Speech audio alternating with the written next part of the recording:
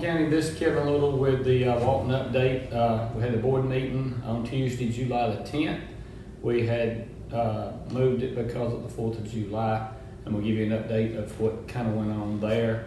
We had Amy Honeywell come make a presentation about the Summer Learning Day, which the group puts together learning for the children through the summer and keep them full with what's going on in school, and that way they don't fall behind and then they're ready to go come fall. So we did a proclamation making that we were behind it and showing our support for that.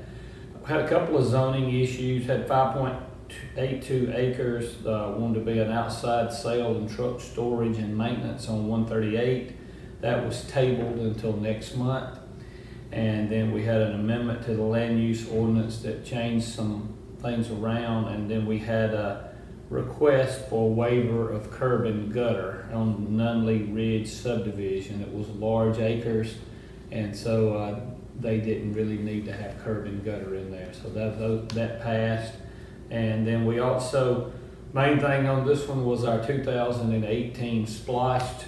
We'll be voting on it in November. We'll be updating and talk to you more about the projects. The cities had already passed the ordinance and then the resolution, and then the county, we had to do it on Tuesday night. So that was passed. We got a bunch of projects going on, as I've talked to you before. Transportation is going to be one of the big issues that we're trying to move the county forward in helping you move through the county with road improvements and intersection improvements.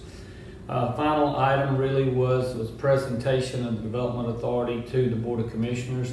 Had a historical document which was the signature of George Walton. And so if you'll look on the website and on our Facebook page, we've got some presentations there of where the unveiling was, and the document is going to be hung here in the historic courthouse. So that was an exciting time to have, since this is our 200th celebration.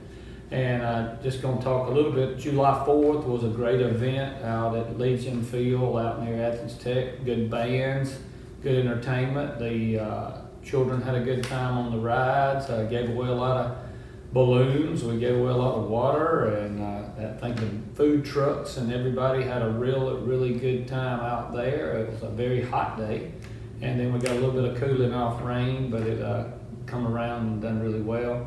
But we want to thank City of Monroe, and we want to thank all the sponsors for participating in that. We've got several other events coming up on the 200th celebration this year. It's very exciting. I'll be updating you as time comes on, but we do have the Veterans Memorial dedication November the 12th, and then December 15th will be the actual 200th birthday of Walton County. Several other events throughout the county I'll be updating you that'll be happening, and so, but that's the update for this week, and thank you for watching.